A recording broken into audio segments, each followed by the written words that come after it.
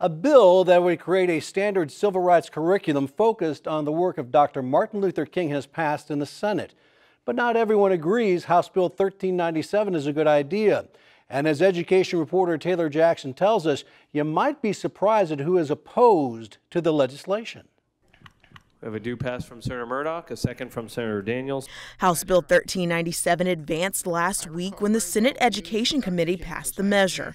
Representative Mark LePac, who authored the bill, says House Bill 1397 would make available a civil rights curriculum through the State Department of Education.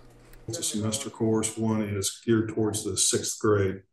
That can either be used as a standalone course or as a additive or complementary to what we already have. The curriculum would focus on the civil rights movement from 1954 to 1968. LePac says the coursework has already been developed.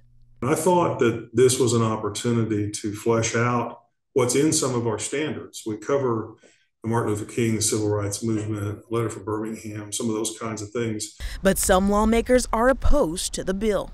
Members of the Oklahoma Legislative Black Caucus say House Bill 1397 waters down Black history because it focuses on a small portion of the civil rights era. First of all, it doesn't begin in that time period that someone else is trying to tell us these are the areas that we need to focus on.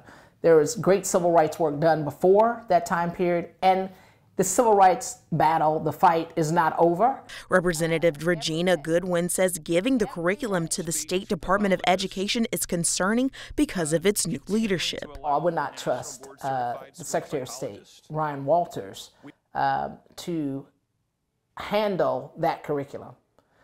Don't trust that because he's been very clear that he does not want us to learn about equity.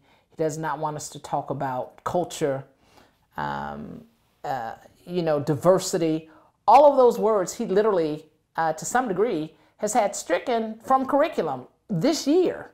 Those are his efforts. But Representative LePac says Walters is aware of the curriculum and approves of the coursework. I have talked with him about this, and actually he likes this approach, as did Superintendent Hoffmeister when I talked with her about it a while back. Goodwin wants students to understand that nonviolent protest doesn't always end in peaceful agreement. You have to ask yourself, why is it that someone wants to supposedly teach our youth that they need to follow the philosophy of Dr. Martin Luther King when we're being choked out on the streets, being shot in the forehead, right? We're seeing some folks that just literally get away with murder in 2023.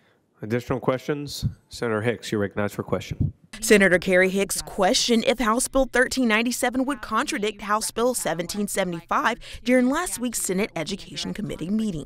But 1775 specifically said or outlawed the prohibition on teaching that hatred on the basis of immutable characteristics, and I'm reading now from the language of the bill, including not just race or ethnicity, but also characteristics such as nationality, religious belief, to feel that that will be in violation of House Bill 1775. As I recall, the author of that bill on the floor in the Senate referenced some of the things that I am referring to in this particular bill.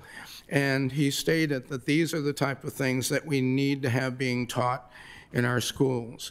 And so, no, I don't see any conflict whatsoever. Hicks says since the passage of 1775, educators have felt uneasy when it comes to teaching history. Now in the climate that we find ourselves, where educators feel very unsure of whether or not they can engage kiddos in critical conversations surrounding race. Since the passage of House Bill 1775, confusion over the law's language caused confusion amongst many Oklahomans in and out of the classroom. I still think there are folks that are misreading what the intent of that was, and I thought, well, I didn't intend it this way, but this is a course that's built in a way that maybe shows you how you can teach difficult topics and focus on what I'll call the right things. The bill's Senate author, Senator Bergstrom, hopes the curriculum might help create peace amongst students. We desperately need more peacemakers today. Like I said, I grew up in that era.